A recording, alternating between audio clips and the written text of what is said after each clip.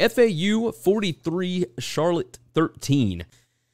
N'Kosi Perry in this one, 16 out of 22, 256 yards and 1 touchdown. You did have the running back, McCommon, 14 carries and 118 yards, 1 touchdown here.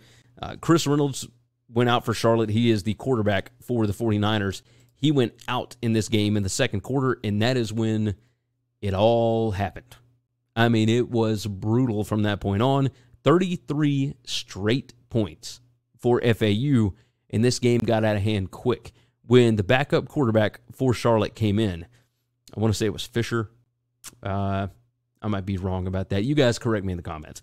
But once he came in, it just did not gel, and that just inexcusable pass interception for a touchdown return at the end of the second quarter just blew this game open.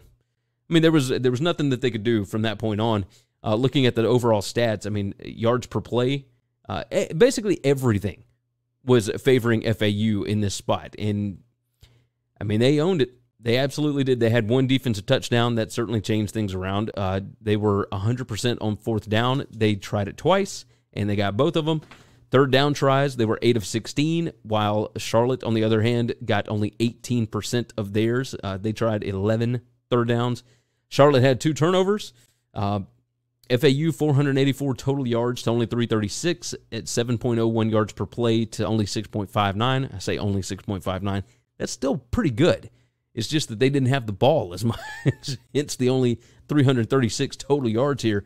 But looking over at game on paper, I mean, just not what you would have expected from Charlotte.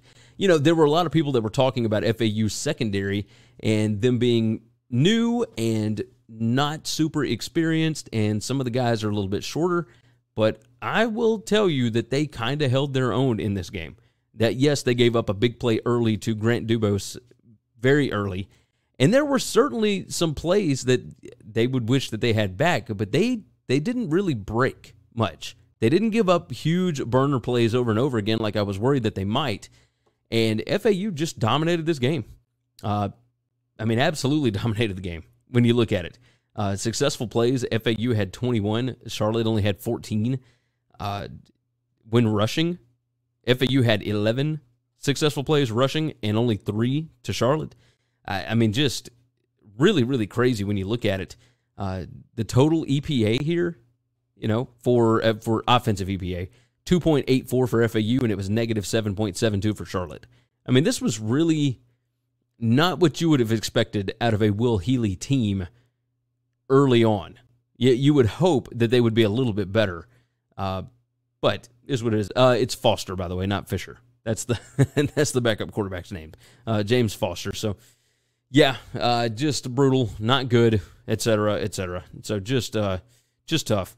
Tucker and Dubose, etc. Bird was also, you know, decent, but Charlotte just got demolished in this game. And if you were watching the BetUS College Football Show, you would have heard me give this out last week for sure.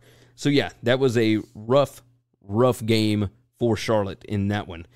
Thanks for listening to Winning Cures Everything. Make sure and subscribe on YouTube or your favorite podcast app, and make sure to leave a nice 5-star review. You can follow Gary on Twitter @GaryWCE, and the show is @Winning Cures. Be sure to check out the merch in our web store and share the show.